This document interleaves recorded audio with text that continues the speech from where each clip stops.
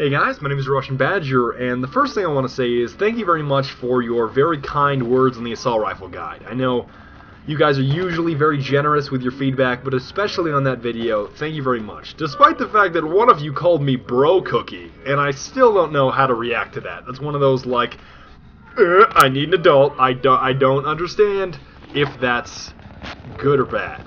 Despite the fact that, you know, you guys know that I have so many synonyms for bro, but Bro Cookie is pushing it just a little bit. I have never heard Bro Cookie before, and the worst part is, it's wiggling its way into my daily vocabulary, which is awful, especially when you're talking to a potential Korean waifu, and you almost call her Bro Cookie. I almost did that today. It was very scary. But, okay, look at this. I get shot at the top of the hill, but my technique was, I decided to, from the grave, make my body roll all the way down the hill and get revived down here. That's getting inertia while you're running is very important. And look at this. Okay, I thought I'd revive him, but I picked up the wrong kit. I don't think burning a hole in this guy's pants is going to help him come back to life anytime soon. But the Scar H01 and a second gentleman over here also would like to be scarred. And I was going to deal scars to the third guy, but he went ahead and just died anyways, because he knows how good the Scar is. And I still don't get the justification from DICE. You know, with the Scar and the G3, A3, I think to myself, okay, DICE, this is what you did. And I get this gentleman here, and I only get headshots. Okay, check out this gentleman's name over here, though. For some reason, I read this as Graves at the time, Iron Graves, and yet another headshot, but you guys know the Graves that I'm talking about, right? And it just so happened that guy ran around with a shotgun. And why did I go full auto? But this guy just reminded me of the Graves, and what am I going to do with this stinger? You know the Graves like, I hope you weren't planning on dying of natural causes. See, Graves gets me right here. I got your darkness. You guys know that Graves, right? But the catch is, Duckling is he is always in the best position for spawns. He's like a better lurking monster than me. Okay, this is Duckling right here. Hello, sir. What would you like to buy today? Alright, here's what we got. We got apple juice, grape juice, milk. We got lemonade, and whatever this is, and a croissant. You see, this is why Tiny Duckling is the best right here. Though his spawn points are so great. Like, he's a genuinely intelligent player. And okay, let's wait for Kia. Kia, what did you do here? Why did you fall off the roof like that, Kia? That was a little unnecessary, but I get Unicorn Udders here with some C4. And there's two other gentlemen over here. Okay, so I decided to throw the C4 down first. And then I get one gentleman here. And I get the 2-piece with this gentleman. And the 3-piece is completed by my C4. How wonderful. And there's one more catfish lurking over in this building over here. I don't think it works that way, and I put an end to his streak. And I don't know what Duckling did here. I don't know if he planned some sort of worm powwow. We were just worming it about up here. I don't know if he sent out invitations. I don't even think I RSVP'd to this, but somehow that sort of worm powwow tactic on the roof somehow got both objectives, and I'm very proud that we somehow did it using that special strategy. I don't know how that worked, but I have to tell you, like, Tiny Duckling is the best. I know a lot of you know how great Tiny Duckling is, but he's like the typical perfect human being. Like, I believe he has some sort of advanced degree in astrophysics, and he's well versed on Confucianism scripture, and I'm pretty sure that he also has unlimited girlfriends, so I don't know if that's any kind of benchmark of what a great person is, but he's pretty great. And you guys will see later on, I die, and then I spawn on him, and it's very beneficial. It's very, very beneficial for me. Like, just the spawn points that he has to offer benefit me so greatly. It's wonderful. And I was going to talk about the Scar that I was using a while ago, but I kind of got off topic. Just somehow the way that the thought process behind DICE is just like, what? Sometimes I just don't get it. Like, I don't get how they thought the G3 and the Scar were overpowered, and they're like, alright, so they're overpowered, let's nerf them. And then with this recent patch, they just brought them back to pretty much what they were pre-patch. So it's like, it's overpowered, nerf it. And the next patch, make it back the way it was. I just don't understand that thought logic. Okay, so I get ticket down here with a PKP, but this is where Tiny Duckling saves the day again. I know I'm kind of glorifying Tiny Duckling here, but look at this. Okay, so he's smart enough to not run around because he knows he's like the closest to the enemy right now. He knows enough to keep his head down until I spawn. That is the intelligence of Tiny Duckling. So then I go up here, and Oh lord, a three-piece. Just 1, 2, 3, and then I get 4 and 5. Look at these.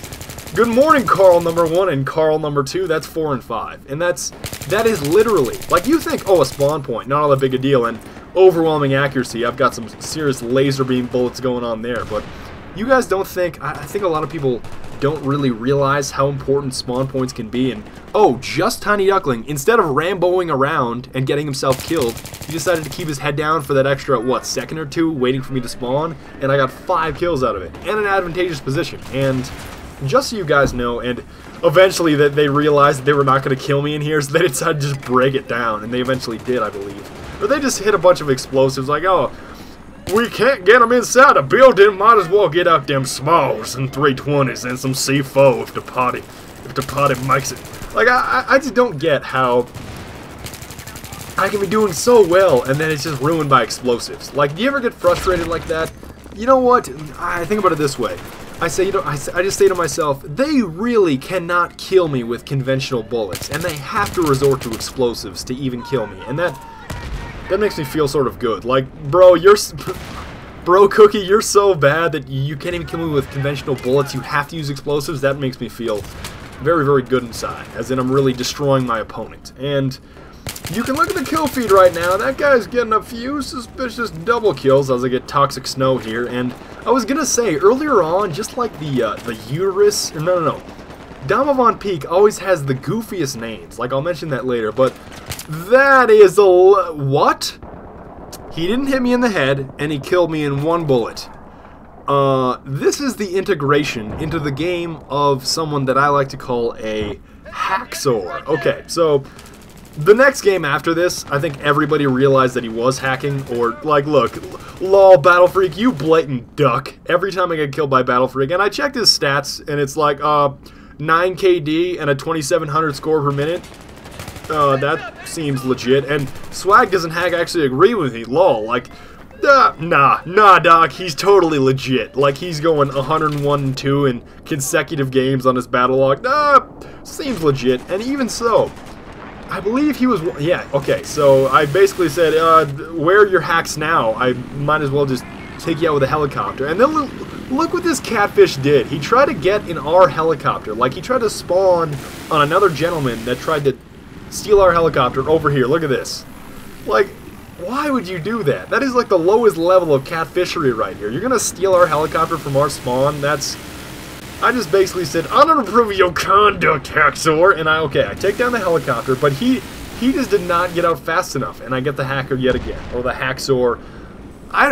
Yet again, I remember I mentioned this in the Wake Island video. I'm not a big fan of calling it hacking, because I don't think that's the technical term. I believe it's cheating, or botting, or whatever it's called, but this other helicopter thought he got it, but he ain't got it, dog. You ain't got it, dog, and he had to bail out. You know what's... In a battle of epic proportions between my helicopter and your helicopter, oftentimes you will probably win because I'm an awful helicopter pilot. I know one of you called me the Russian Maverick or the Russian Iceman on one of my last videos, saying I am terrible with jets, and I don't... For some reason, I actually did sort of well in the helicopter. I don't know why. I don't know... For some reason, when I focus my entire strategy on Domovan Peak around the helicopter, I seem to do terribly. Like...